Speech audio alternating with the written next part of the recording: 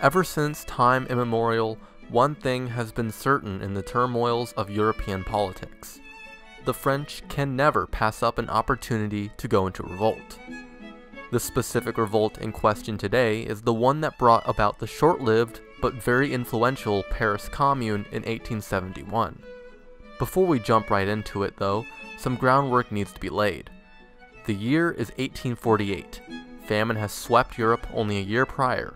Liberalism and socialism are taking root, and the traditional hardline conservative monarchies across the continent are rapidly losing their support. We're only here to talk about France though, and the July monarchy under King Louis Philippe is the one in question.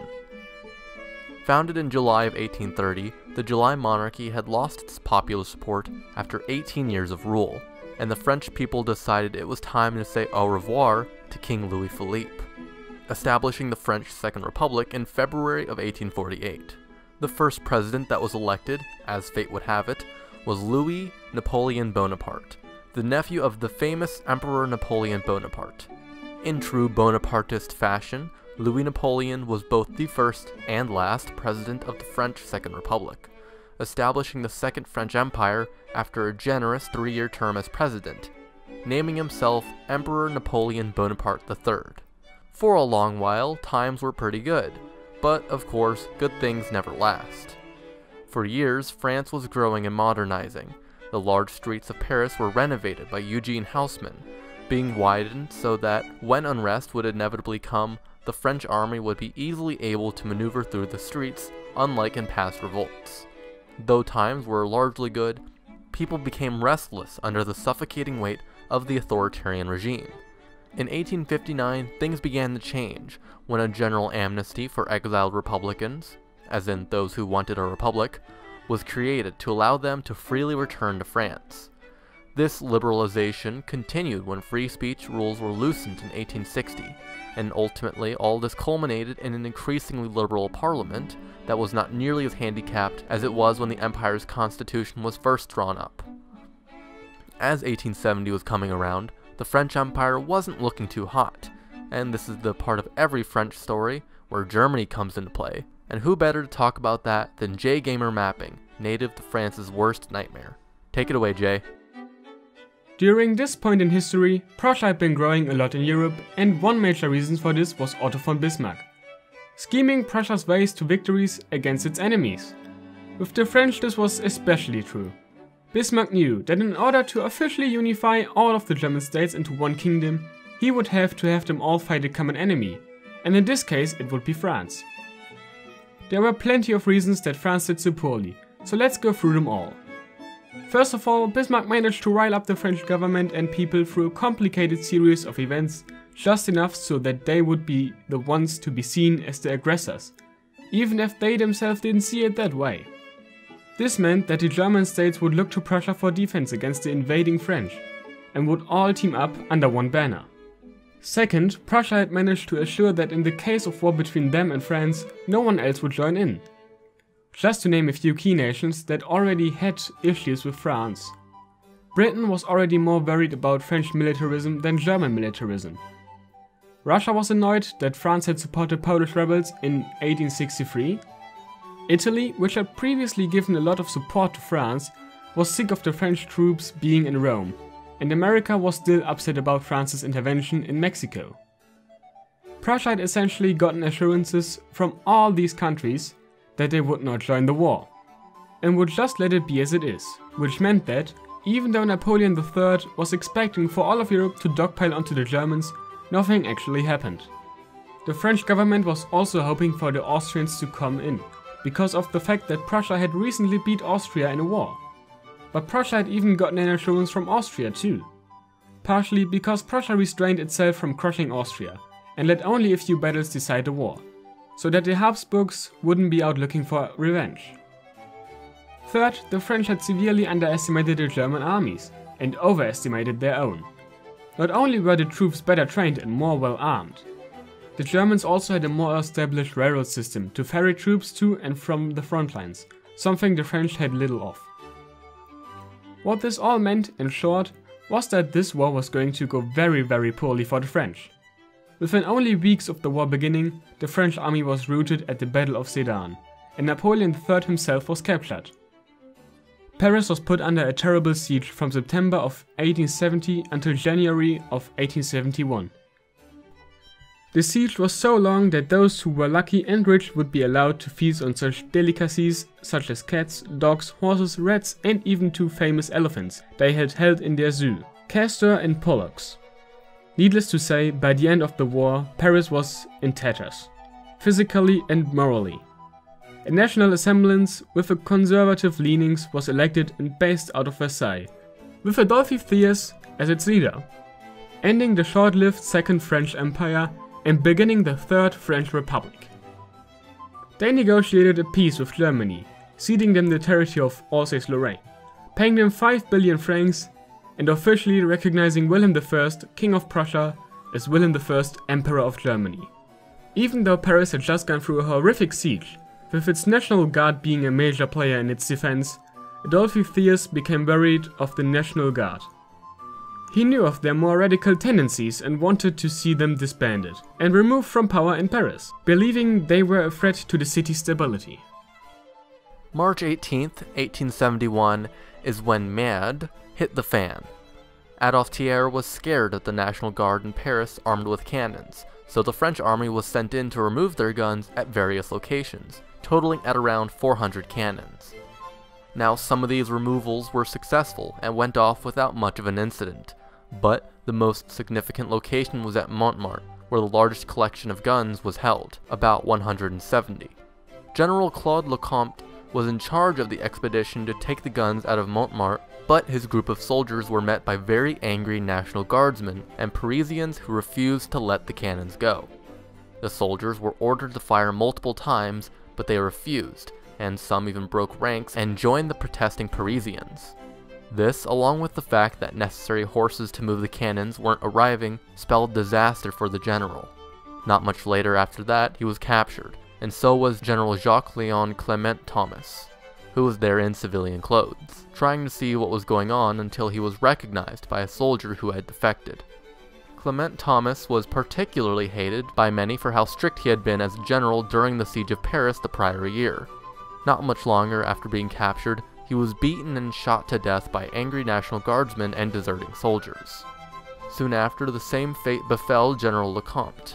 Clearly seeing this was not a great time to be in Paris, General Vinoy and Adolphe Thiers withdrew to Versailles, which is roughly 12 miles from the center of Paris, so not terribly far away from all the chaos, but far enough that they wouldn't be afraid of being killed instantly. This is pretty much the first day you can say that the Paris Commune had been declared, March 18th. On March 19th, a day after the failed mission to take the cannons at Montmartre, the Central Committee, a committee created only 4 days prior by the National Guard, met to decide what to do about Adolphe Thiers' government. Some wanted to march on Versailles immediately so they could enforce their demands onto the French government, and they likely could have been successful. The French hadn't yet received all of their soldiers from Germany that had been captured, and France was still reeling as a whole from the Franco-Prussian War. However, the Central Committee ultimately decided to stay and legitimize power in Paris, a decision that may have cost them victory in the revolt and many people their lives. But now is where I spend some time to talk about the inner workings of the Paris Commune. Elections were supposed to be held on the 23rd of March over the leadership of Paris, but a day before them, the Central Committee declared that it was the legitimate government of Paris, usurping the authority of the already established government of Paris. Elections were eventually held on the 26th of March, where a commune council of 92 members, one for every 20,000 Parisians, would be elected. Now, many moderate Republicans wanted nothing to do with this revolutionary government, and the conservatives of Paris definitely didn't want anything to do with this. So that meant that the 3 most influential beliefs in the Paris Commune were rather radical. There were the Blanquists, socialists who subscribed to the beliefs of Louis-Auguste Blanqui and wanted aggressive action against Versailles. There were the Proudhonists, anarchists who subscribed to the beliefs of Pierre-Joseph Proudhon and wanted a system of a federation of communes throughout France, without a strong centralized government. Finally, there were the Neo-Jacobins, revolutionaries that wanted to bring the good old days of 1793 back and establish a unitary authoritarian government over all of France. Now, I mentioned that there were 92 seats for the Commune Council. In the end, however, only 60 ended up actually taking their seats in the council, as many refused or simply couldn't, such as Blanqui himself, who was serving a prison sentence for the threat he was believed to pose to the French government. He was actually elected the president of the council, but he would never see the Commune either begin or end, as he was not released until 1879, 8 years later. There were a ton of different plans they had for the Paris Commune, aside from the standard economic equality that socialists of the time pushed. I'll summarize a few of the more significant plans that could be overlooked at first glance. First, they readopted the French Revolution calendar, putting the year at 79.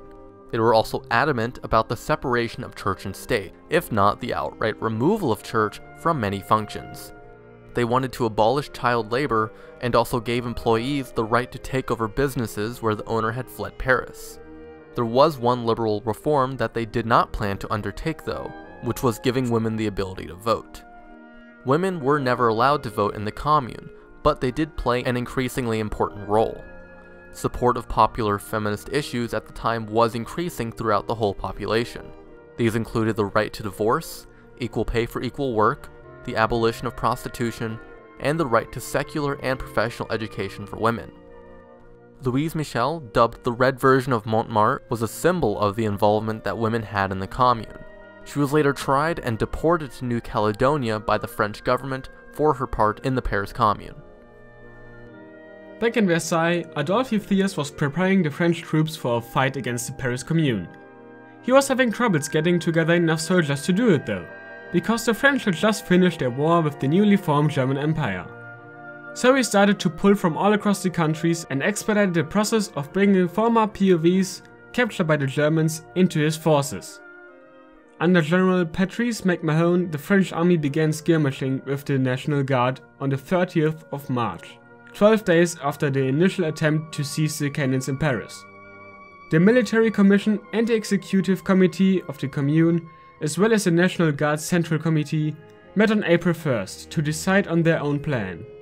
They decided to counterattack sometime within the next 5 days, but ultimately attacked the very next day on April 2nd. The Communard forces were pushed back and 5 of them were captured by the French soldiers, 2 who deserted from the French army and 3 National Guardsmen. They were shot by the French army, which began their method of shooting any armed resistors on sight, regardless where they came from. The French army kept pushing through the Paris Commune's forces and frequently executed them after a short trial when they were captured. In response to the executions, the Commune decreed that it would start executing the people they held captive if the French government didn't stop. Of course, they didn't stop. Instead, they shortened the times of the military tribunals to only 24 hours in response. One major reason for the French having so much success was because the Paris Commune, even though their numbers were officially at around 200,000 soldiers, were more accurately between 25 to 50,000. There were also soldiers who just were not showing up. And the soldiers that did show up were often led by substandard officers. Officers were elected by the soldiers, which meant it would be more a contest of popularity, not skill. Aside from this, the streets of Paris, which were once extremely difficult to navigate with large numbers of troops, had been widened in many parts by Emperor Napoleon III, starting in 1853. This meant that unlike in previous revolutions where the local Parisians could create narrow barricades and bottleneck the incoming soldiers, the French armies were able to move around freely, and were able to maneuver much easily. Before the French actually had gotten into the city though, one of the most significant and final stands on the outskirts of the city was at Fort Issy, where the French government had been putting the area through another brutal siege and an intense battle until they finally broke through.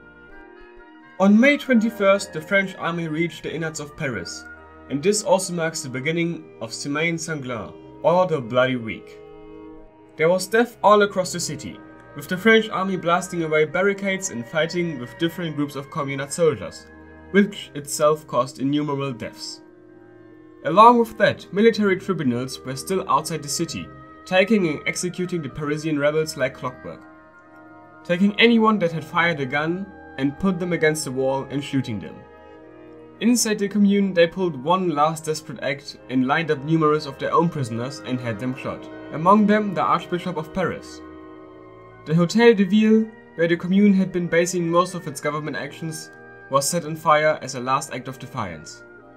As the flames raged, men were changing into clothes and shaving their beards, trying to flee the city without being executed by Adolf Hitler's military. By May 28th, the fighting had ended, and when it was all said and done, around 7,500 people were confirmed to have been killed. But the estimates range anywhere from 10 to 20,000 people.